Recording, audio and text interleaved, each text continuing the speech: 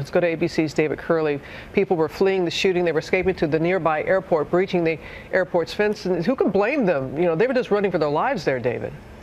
Talk about the chaos, Robin, and that instinct to flee.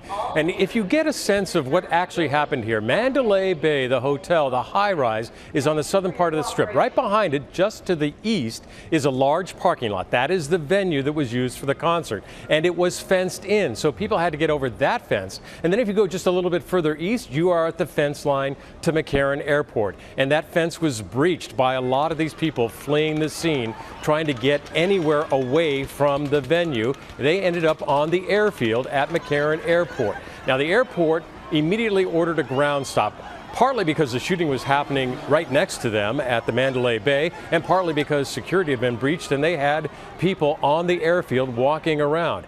That lasted for about an hour and a half. About nearly 24 flights were actually diverted to other airports. That's why you had the quiet that Matt Gutman just reported. There were no planes coming in late at night. Then the airport was resecured and also started operations once again. But Robin, just like the witness you just spoke to a few minutes ago, she took shelter in an airport hangar. They were going anywhere they could go, and the airport is right there next to this area. I can totally understand that, David. Thank you very much. Hi, everyone. George Stephanopoulos here. Thanks for checking out the ABC News YouTube channel. If you'd like to get more videos, show highlights, and watch live event coverage, click on the right over here to subscribe to our channel. And don't forget to download the ABC News app for breaking news alerts. Thanks for watching.